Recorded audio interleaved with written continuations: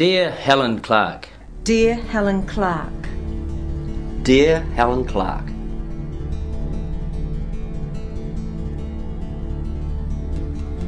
Dear Helen Clark. We want to speak to you about something that affects everyone in New Zealand. In fact, the issue that concerns us has become a worldwide campaign, with people protesting all over the planet.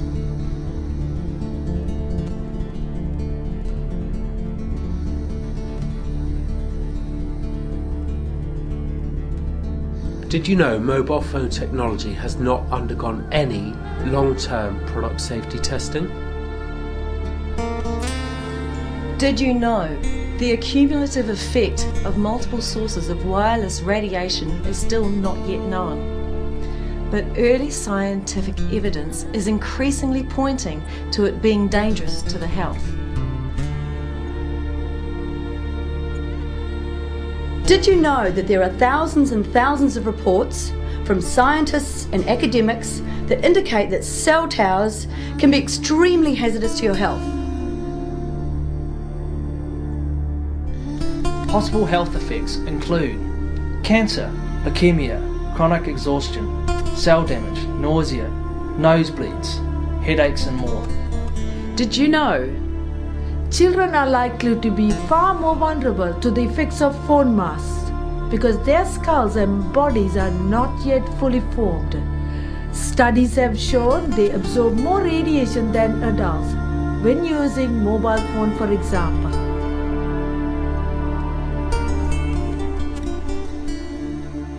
Telecom is trying to put up a 22-metre tower in my neighbourhood. We've delayed it with protests, but we cannot stop it. Not even the council can stop it. We talked to the council and this is what they said. We do sit lower down in the pecking order compared to Telecom. Telecom on this particular piece of land, and there are several of them around the city where Telecom is what's called a requiring authority, they sit higher up the tree than the council, so they essentially operate outside of our planning processes. This is because telephone companies have inherited powers from the days when they were run by the government. They have retained the rights without accepting the responsibilities.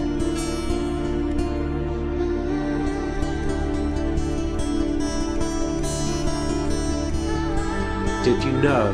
The radiation standards that the New Zealand government uses are very dated and are based on thermal measurements, not biological ones. This means your organs literally have to cook before radiation levels are considered unsafe. But biological measurements have been tested extensively in trials around the world by very credible scientists and research bodies, and they show the health hazards are very real and very measurable, only not on the scale used by the government. It's like using a microphone to record a sunset. It just doesn't make sense.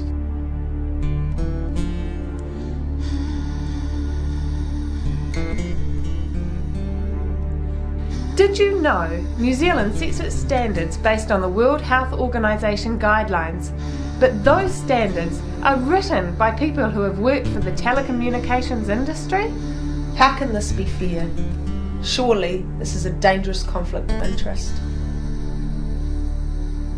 Did you know other countries make huge amounts of money from the sale and construction of phone masts? In Britain alone, the government made £22 billion from the sale of permits for new phone masts. Did you know telecommunications companies are second only to oil companies as the richest corporations on the planet?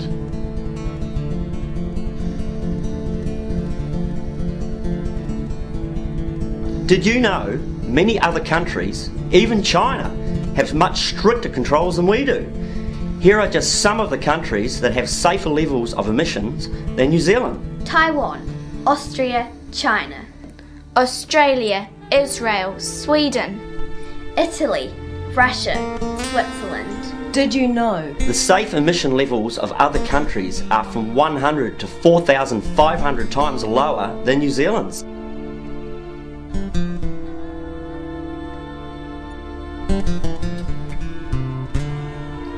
Did you know phone companies can't afford to acknowledge that their products may cause harm, as this would open them to multi-million-dollar lawsuits?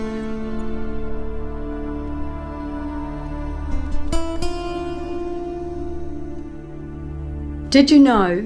At this moment, there is nothing you can do to stop a powerful phone mast that emits unknown and unsafe levels of radiation being put up right next to your house, over your children's bedrooms in your street.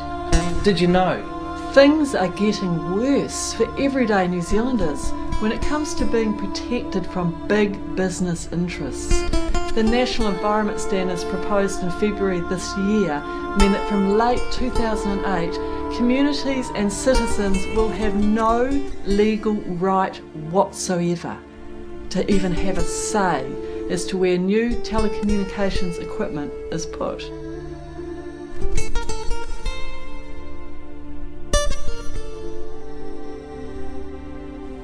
Did you know?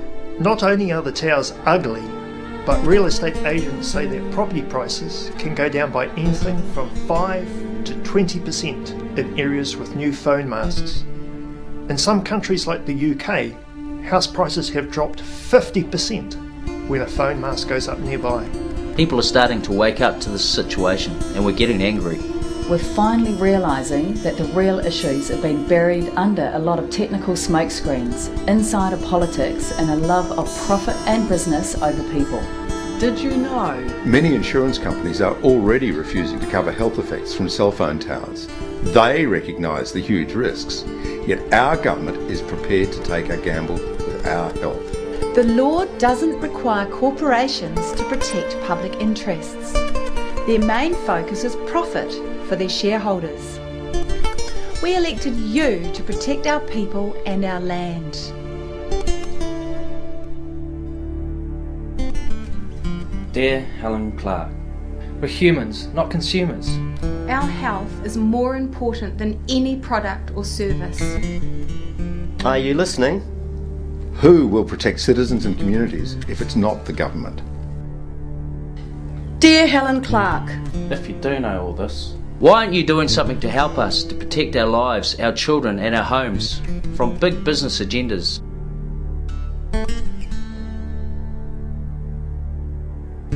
If you don't know, why not?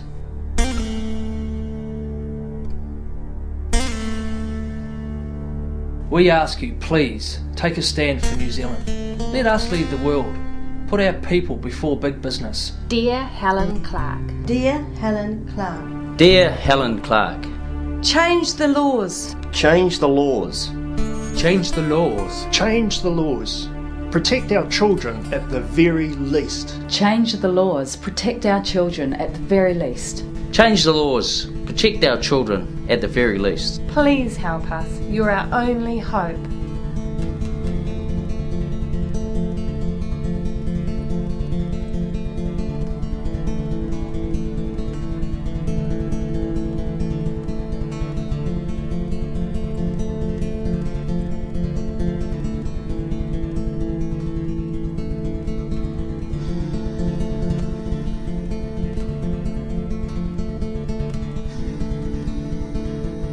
Are you listening?